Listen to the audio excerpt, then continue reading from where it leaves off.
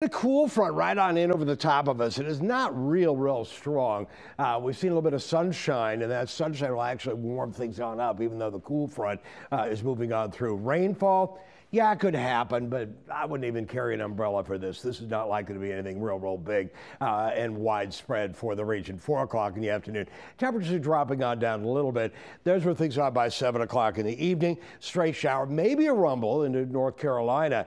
North Carolina, you stand a little bit better chance than seeing a rumble of thunder on that. Starting the day tomorrow with some fog, some patchy fog into the region. Look at the winds, 0 to 5 miles an hour, basically calm to start the day. Sun comes out rather quickly, and we'll see highs into the low 80s quite likely for the day tomorrow. A bit of a breeze out of the southeast is what things are for in the afternoon tomorrow.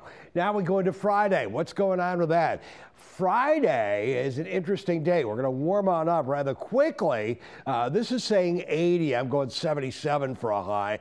This is 11 o'clock in the morning on Friday. You can see what's called a backdoor cool front. The timing of these is real tricky, and in terms of when they hit. If it hits up here, we could be really warm during the first part of the day coming up on Friday, warmer than this.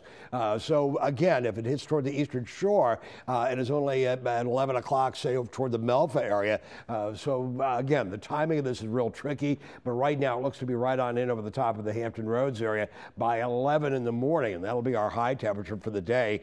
And then by 4 in the afternoon, everybody's dropped pretty significantly as we see maritime air coming in off of the Atlantic, 14 to 20 mile an hour winds, and that backdoor cool front cools everybody off all the way on toward Hosky in the Raleigh-Durham area even eventually. Those are things are by Saturday morning. A stray shower or two is off to our west.